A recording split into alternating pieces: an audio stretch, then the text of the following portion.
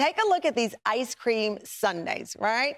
They look delicious, good enough to eat, except for they're actually beautiful candles. It was made by another one of the TH show staffers. Candle making is a trend that is literally on fire right now. Vogue actually named it the biggest lockdown trend of the year. And our script production assistant, Carolyn Castro's homemade candles are getting the attention of big celebrities, Cardi B for one, and she's going to show us how to make our very own candles, perhaps a new hobby for you to start. You ready?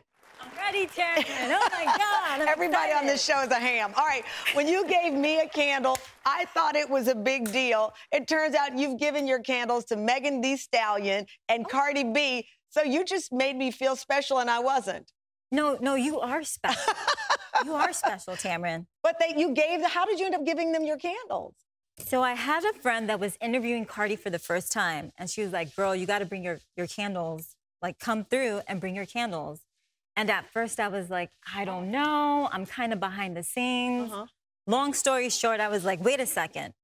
Cardi's from the Bronx. I'm from the Bronx. I got to represent. Oh, my gosh. Yes. And then you got a chance to give her a candle. Yeah. I love it. Okay, so let's make this ice cream candle here. What do we have? The first thing you want to do is chop up that wax, Tamron. Chop up the wax. Go Just in for tiny it. pieces, or does it matter? Okay. In tiny pieces. All right. So it can melt.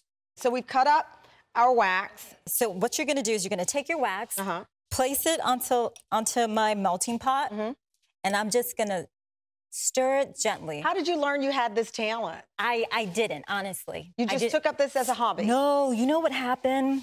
YouTube turned me into a candle maker. Oh, my gosh. I kid you not. I kept watching candle videos. Oh, my God. Okay, so I love this story. So you've melted your wax. Yes. You got a wick at the bottom of the glass. Are we at that point yet? So we want to prep our sundae glass. Okay. So Tamron, first things first, we're going to take our wick. Got it.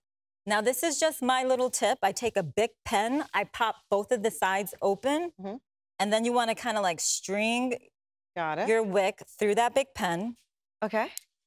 Now, you're going to have your adhesive tab. Got it. And then you're going to stick it at the bottom. Stick it. Okay, great. All right. I've got my candle. Yep, you're going to hold that in place. Okay. Now, what you would want to do is make your hot fudge drizzle. Okay. And then you're just going to drizzle it over your sundae glass. Now, I'm going to take my wax, right? I'm going to pour it into my sundae glass with the drizzle. Okay. And then how long does it take for that to cool down?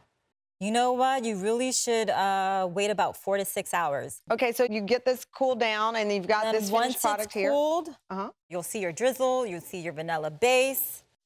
And now it's time to whip our wax. Okay. So we're going to take our chilled wax, and we're going to start whipping it. Okay. Then once it's the consistency it needs to be, we're going to take our scooper, and we're going to just pop it on there. Pop it on there. All right, and I have a finished product here with me. I know that you layer the cherry. You've got little nuts here and some little candle bananas. All of this, again, made by hand. Yes, with our silicone mold. With your molds. Okay, I'm going to light this one. Oh, yes. There you have it. This is a great way to decompress, and you make amazing gifts for people. Yes. Candles are the perfect gift to give when you don't know what to give. Give somebody a candle. Carolyn, thank you so much. Thank you so much.